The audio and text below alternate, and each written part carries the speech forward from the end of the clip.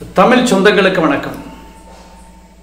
விநாயக பெருமானோட வழிபாடு என்பது அதி அற்புதமான வழிபாடு. இந்த இடத்துல ஒரு ஆலயங்களுக்கு தேடி போக வேண்டிய அவசியமெல்லாம் விநாயகர் பெருமாள் வழிபாட்டில் கிடையாது. ஒவ்வொரு தெருக்கள்லையும் ஒரு விநாயகர் இருக்கார். நீங்கள் வந்து அங்கே ரெகுலராக பூஜை செய்கிறார்களோ இல்லையோ அதெல்லாம் நீங்கள் பார்க்க வேண்டாம்.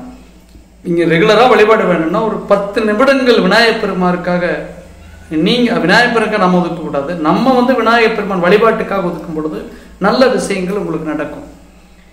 உடனே என்ன கொடுக்குறோமோ அதை கொடுத்து பலனடையக்கூடிய கடவுள் வந்து விநாயகர் பெருமான்.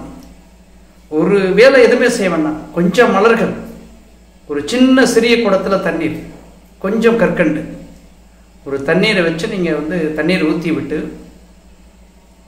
குளிப்பாட்டி சாமியை தைக்க வேண்டாம், சாமியை தொட வேண்டாம், எதுவுமே வேண்டாம். தண்ணீர் ஊற்றிய பிறகு ஒரு மலரை வைத்து கொஞ்சம் விபூதி, சுத்தமான விபூதியை விநாயகர் பெருமான் மேலாக தூவிய பிறகு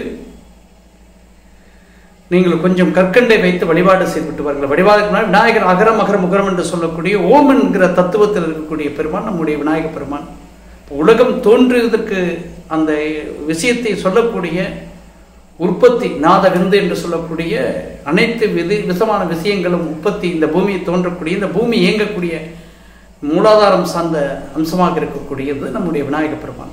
அப்போ விநாயகர் பெருமான் வழிபாடு என்பது மிக மிக உன்னதமான வழிபாடு, உடனே பலனளிக்கக்கூடிய வழிபாடு. அப்படிப்பட்ட வழிபாடு என்பது ஒரு கஷ்ட காலம் உங்கள் என்று சொன்னால் நீங்கள் தொடர்ந்து ஒரு 3 மாதங்கள் ஒரு வேண்டுதல் வைத்து விநாயகர் பெருமானை வழங்கி வாருங்கள்.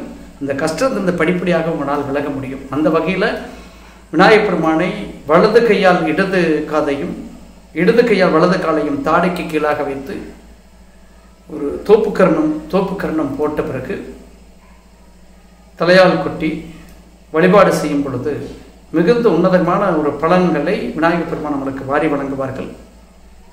அந்த வகையில் எனது வாஸ்து பயணங்கள் என்பது தமிழ்நாட்டின் அனைத்து பகுதிகளுக்கும் இருக்கிறது.